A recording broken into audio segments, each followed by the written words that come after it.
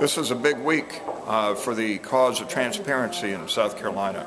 A bill that I introduced passed the Senate Education Committee. It's coming out today on the Senate floor that will require all institutions of higher learning, all colleges, all universities to put online all their checks and all their credit card expenditures so that citizens, anybody, can just go online and see how the money's spent. Now, this is going to help the agencies manage themselves. It's going to help people that want to sell to the agencies see what they're buying. It's going to help citizens see what they're spending money. We cannot know what to cut if we don't know what is being spent.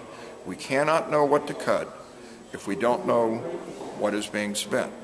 So I am confident now that this is going to pass into law, to go over to the House and pass a law, and that's because all the institutions of higher learning are behind it.